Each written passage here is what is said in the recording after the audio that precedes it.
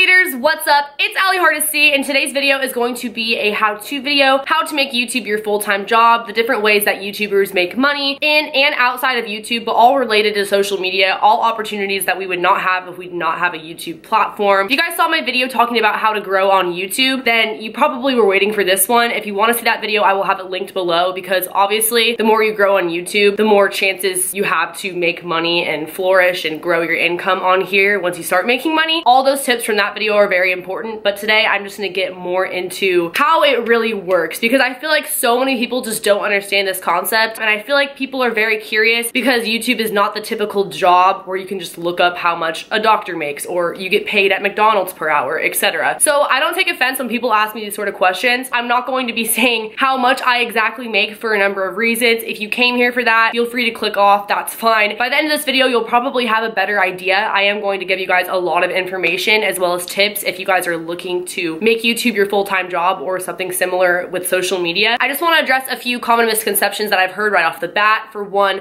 not every YouTuber makes the same amount of money. It is a real job that you can support yourself on. It is not based in any way off the amount of subscribers you have, the money that you make whatsoever. That is probably the biggest one, and I see why people would think that. And it's not even necessarily based off views. We're gonna get all into that. A lot has changed as well, so I feel like if you guys are looking up other videos similar to this and they're a little bit outdated, the information may not be correct anymore because of the recent Cyclops, whatever they're calling that, which I'll mention throughout this video for sure. I've heard a lot of people say that they are not able to disclose how much money they make. I do technically have the ability to tell you guys because I'm not with a network. A network is basically a management company that takes a percentage of your income, your revenue off the ads in exchange for helping you grow, getting you sponsorships. They can promise you different things. Everyone's contract is different. If you guys have ever heard of Studio 71, Full Screen, those are all networks. That's what that is. That's why people have managers. I am paid through Google AdSense. That is the only way I make money off of the ads. That's the only way you can make money off the ads.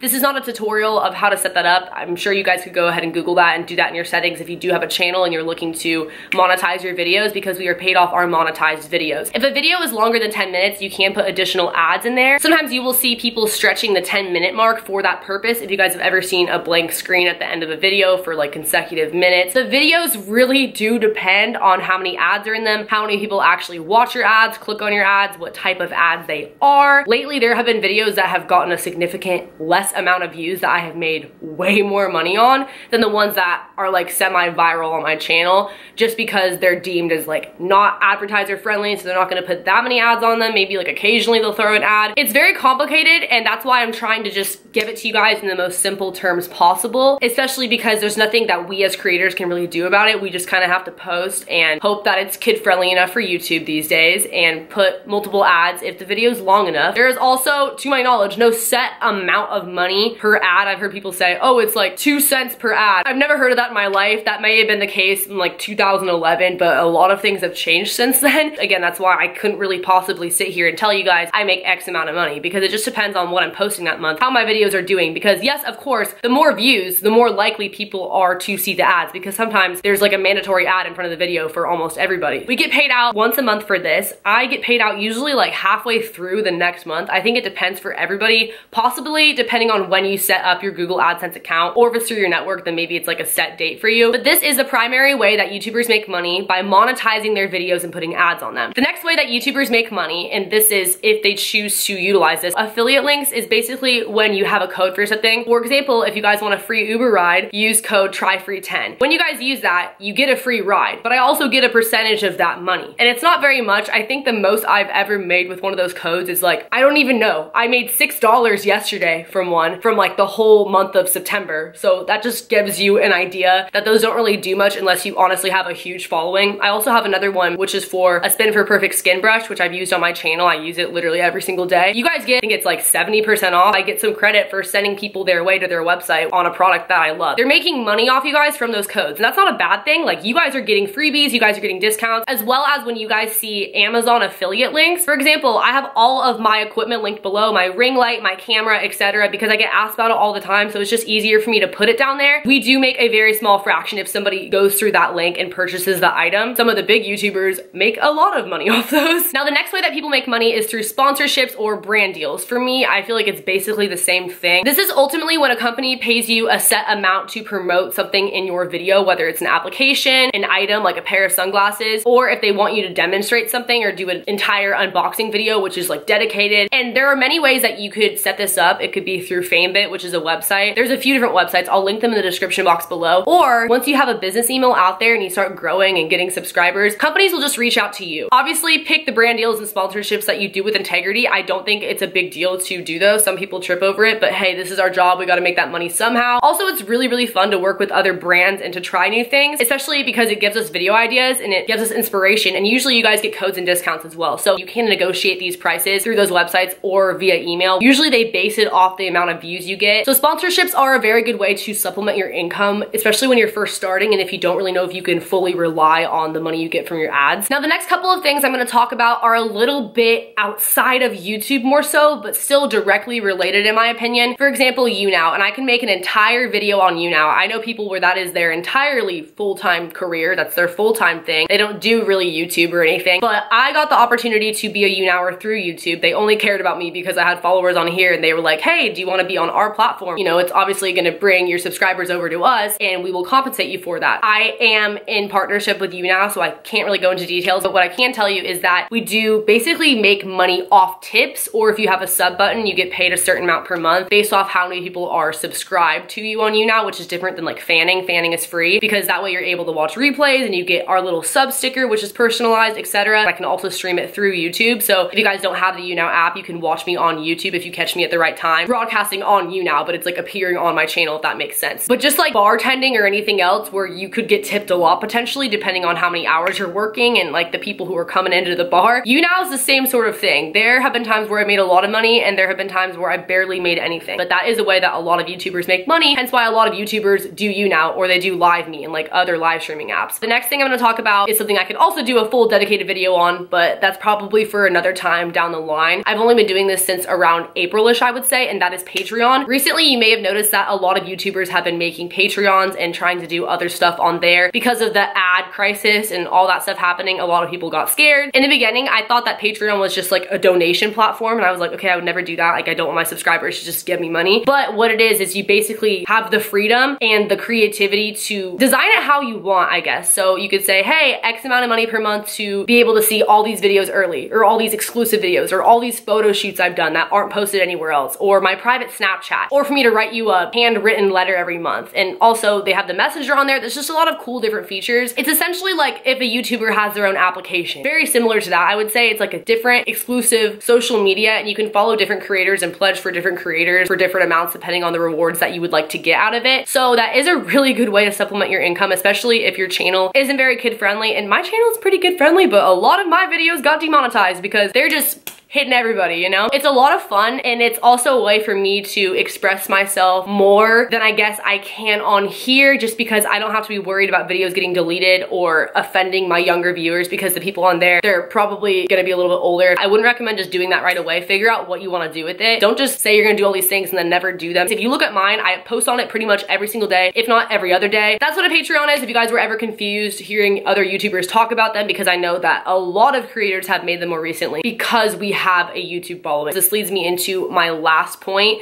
or I guess the last way to make money with YouTube, and this involves a few different things. Merch, a book, basically anything that you're putting out there that is your own. If you have a makeup line, all that stuff. Do you really think they'd even have the opportunity to be working with Morphe and all these companies if they didn't have a loyal YouTube following? YouTube really does open so many doors because people love them and they support them, so they could just be like decent and they're probably gonna buy their song, versus if you're coming up from nothing, like you don't have a following at all, you have to be like amazing. People have to recognize your talent above anything else. I feel like that's fun for the subscribers as well. I have bought YouTubers merch. I've bought YouTubers books back before I even had a channel. I don't have any merch or anything out there like that as of right now, but there have been a couple of things I've been working on, which I'm really excited for you guys to see. So these are the ways that YouTubers make money, and I guess sort of how it happens. And through that, I'm able to, like I said, support myself and not have to worry about having another job. It didn't happen overnight. There have been times where I wasn't sure if I was gonna be able to do this full time, or I was only able to because I had other money saved up from previous jobs, like when I was a nanny all last summer when I first was doing YouTube. But I'm at the point now where I know how stable it is. It may be one of those things where the only way you're able to have this be your full-time job is if you're doing at least a couple sponsors a month, or if you're broadcasting often and getting good tips, etc. You're gonna have to ride the wave for a while like I did. This is everything I've learned from doing YouTube for a couple years now, and I know that if you work hard, you utilize all these things, it can be your full-time job maybe a lot sooner than you realized if you didn't know about these other avenues of income. A huge thing to remember is that there's a very big difference between someone who has YouTube as their full-time job and puts a lot of hard work into their channel and their videos and does utilize these things, and somebody who is clearly just doing it for the money. And it's very obvious when people are like that. Usually those people don't consistently grow. So you have to love YouTube before the money. Thank you guys so much for watching this video. If you did enjoy, please let me know by giving me a big thumbs up.